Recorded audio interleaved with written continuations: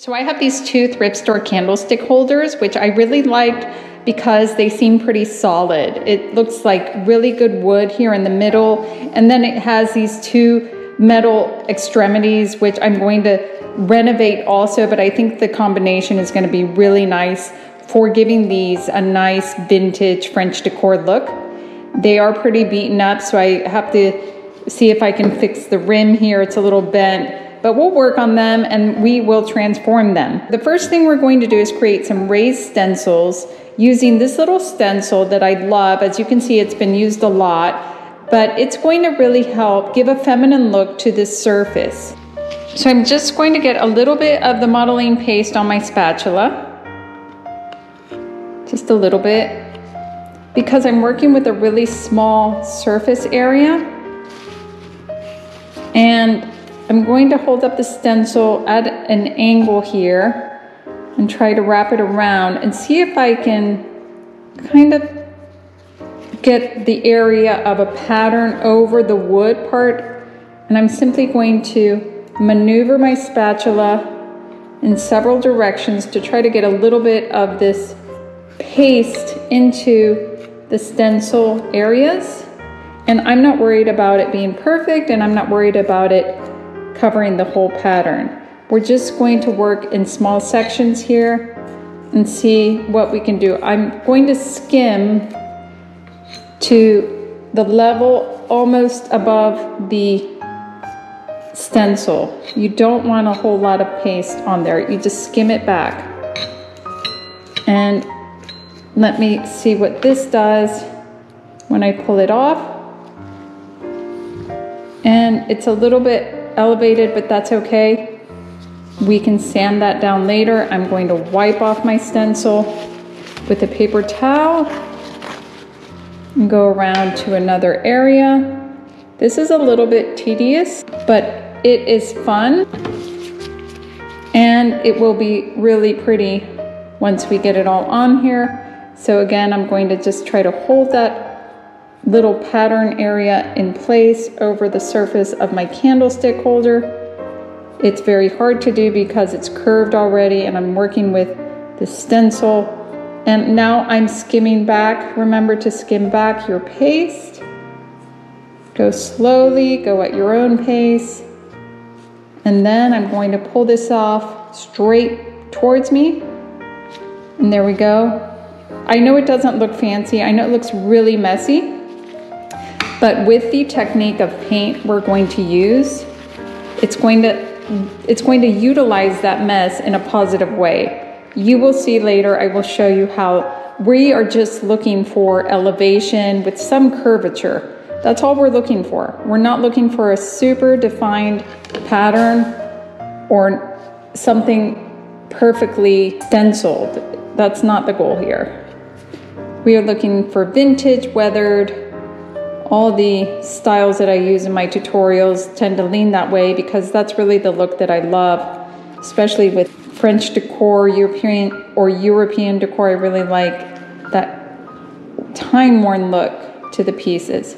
I'm trying to get around this curvature here. I'm pushing down on the stencil and skimming back at the same time. Let's see what this one looks like. Pull it slowly towards you, and there we go.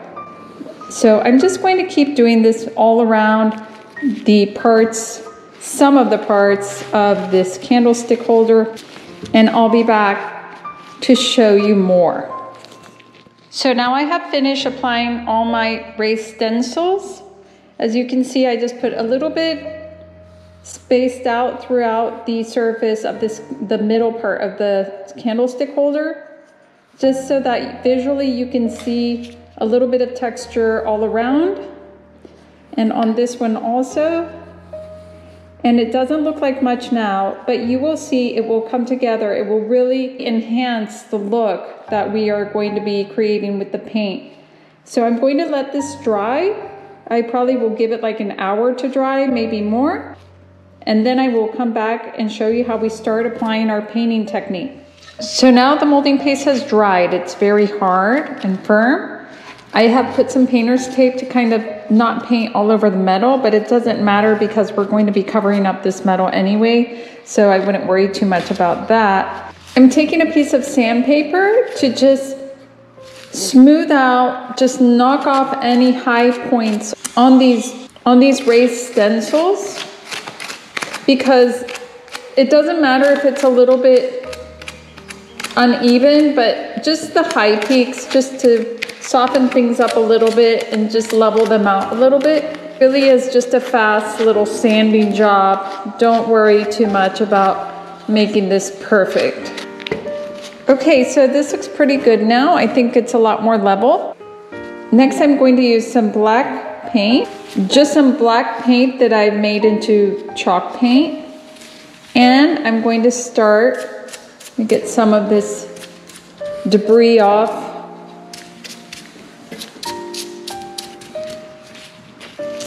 And I'm using this just thick, I think this is a stenciling brush. It's just a coarse bristle brush.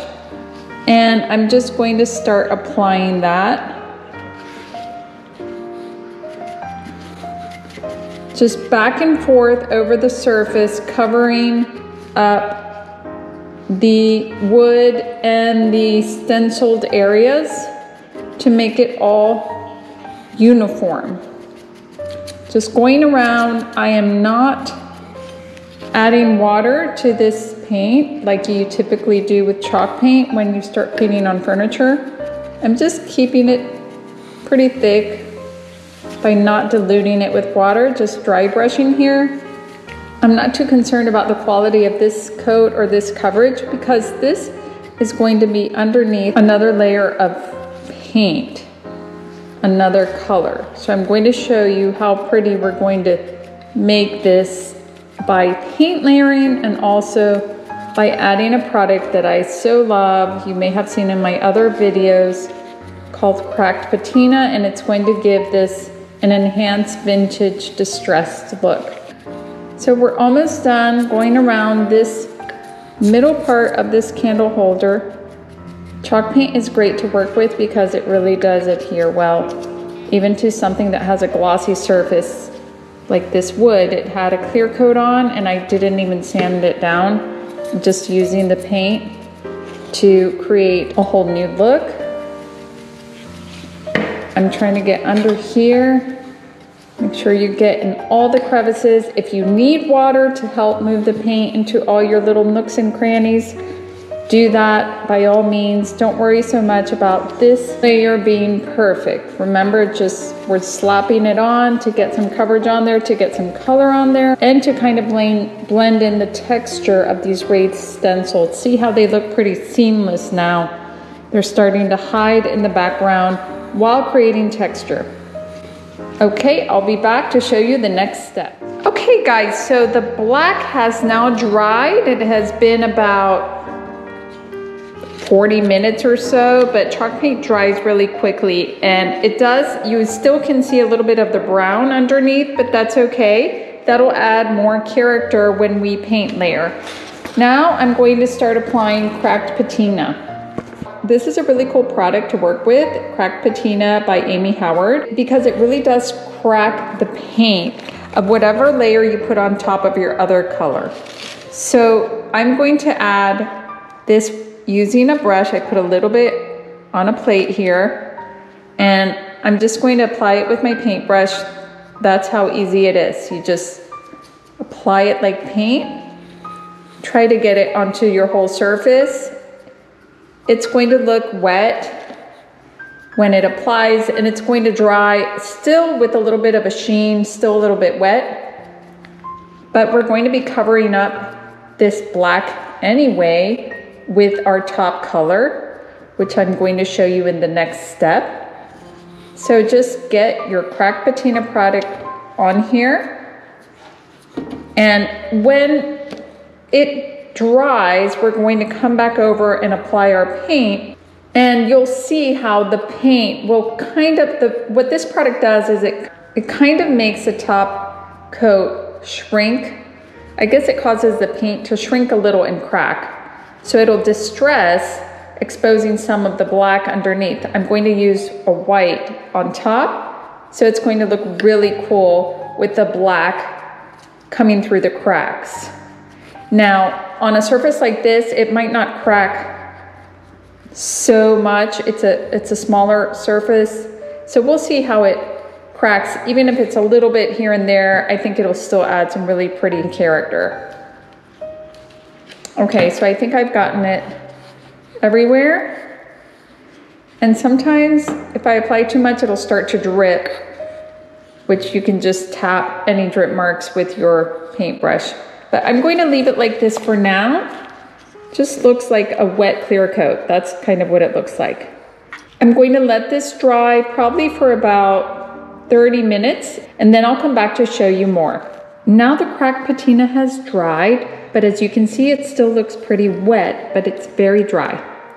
So I am going to start applying paint, and what this is going to do is going to start creating texture and a crackling effect, but you have to give it time for that to work. You can also distress it with your paintbrush, and I'm going to show you how to do that. I'm using just a simple, cheap, chippy brush. And the paint color is weathered white. It's kind of an off-white that I use a lot. And I have converted this into chalk paint, and I find that that works really nicely with this look. So I'm going to put some on my brush, and actually I've discovered that the more coverage you put on, the more it cracks. So I'm just going to apply it over the black, and I'm just going to give it a few minutes and see what happens. Meanwhile, I'm going to continue applying in different ways, maybe horizontal, maybe just brushing it a little bit, all across this candlestick holder surface. In some places, I'm just going to leave it on a little less thick. I'm going to continue applying this all around the surface. Like I said, I'm a little heavy with the coverage because that is going to allow the product to work. It's going to shrink that paint. If you don't, I've noticed if you don't have enough paint on there, it doesn't really have enough to work with. But really it's your choice how you want to use this. And I'm going to show you how we're going to come back over and distress certain parts. Right now, I'm just getting the paint on to allow the product to work. Again, this is a very small surface, so it's not going to be as readily visible as if you were applying cracked patina on a door or on a furniture piece that is much bigger and you can see it. A lot of times the cracking only takes place in certain parts.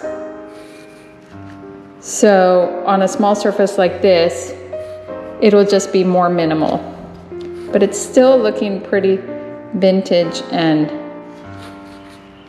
unique and distressed. So I'm just going to let this sit a little. This is the first part that I painted. And if you can see, the paint is dividing a little bit. It's already starting to crack a little, and you can see down here, and you can see down here where it's starting to crack a little too. So we're just going to let that sit.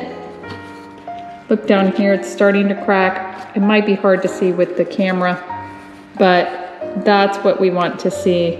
And let me show you also something really cool that you can do, and that is you can take your brush and you can, after it's been sitting there a couple minutes, you can just push on the paint and it'll come off, it'll distress. You can do that throughout if you want to bring out some of your undercolor. See, that's pretty cool. It'll distress it. So if you have several colors underneath, you can bring out all those undertones. I showed that in my recent pantry door tutorial where I was distressing over the cracked patina and showing several layers of undercolors, and it came out beautiful. We're going to continue to work this. In some places I'm pushing down. I hope you can see this. And in some places I'm just letting it crack. So let me leave that for now. We can always come back over it. Down here, I'm gonna add a little bit. And up here.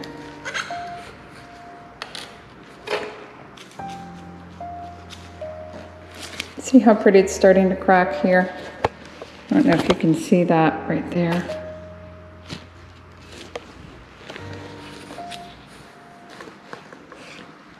Okay, gonna work on the other one now. So the white has dried onto the candlestick holders, and look how beautiful that looks. Has a lot of texture, and I like the black coming through. But I decided to add one more layer of dimension.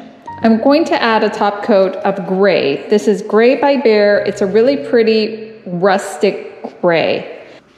So I'm using this small fan brush. I already have some paint on there, but I figured it was thin and small enough to kind of manipulate the paint with the look I'm trying to do. So I just add a little bit of paint to it.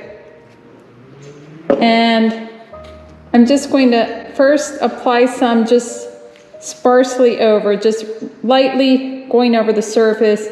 And I'm not going to re-wet my paintbrush for a while. What I'm trying to do is kind of dirty this up. Maybe use some swift, light strokes to really spread out this paint without covering up too much of the white and the black.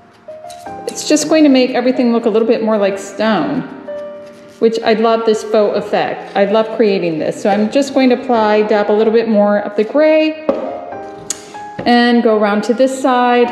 Again, being careful to keep the brush strokes light, not pushing in too much with my brush, just kind of dry brushing over the surface while leaving some of the white and the black underneath exposed. This gray is just adding some depth.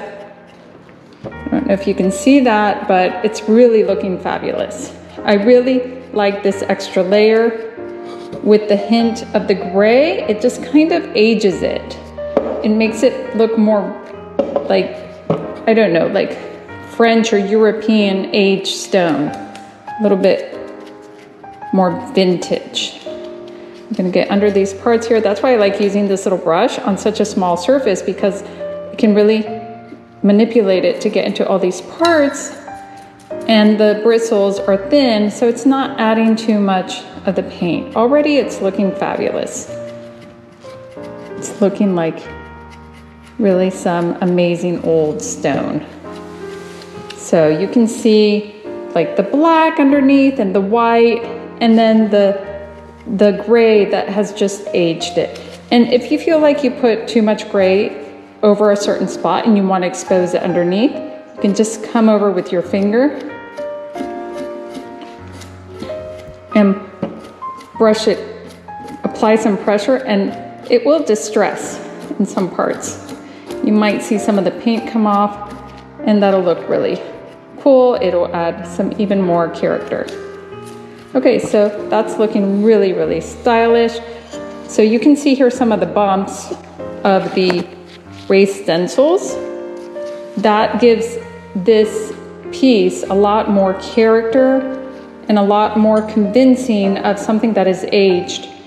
And I'm going to highlight those in my next step. So I'm going to be back to show you another step here that is going to really accentuate the character of this candlestick holder. Okay, so this looks really fabulous.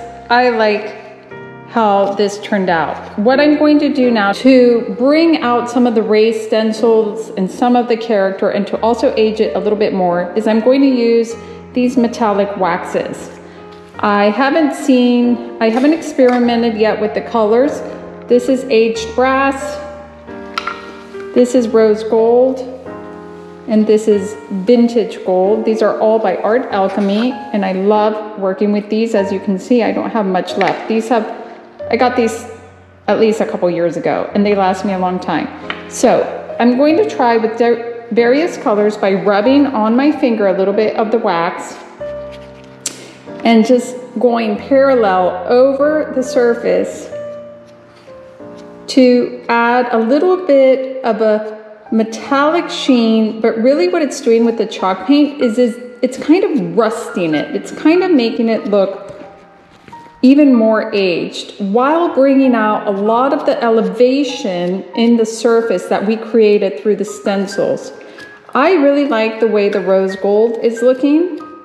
I think with the grays and the whites, it complements, it gives it a really nice hue.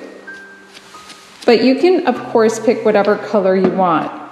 So I think I'm going to stick to this one. I mean, I can try, for example, the aged brass on another finger and see what that does. You can always combine different colors of the waxes, and that will give you some variation in the aesthetic. So it really is a personal choice.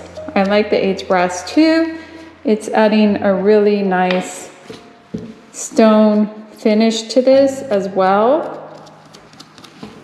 Look at that, look how beautiful.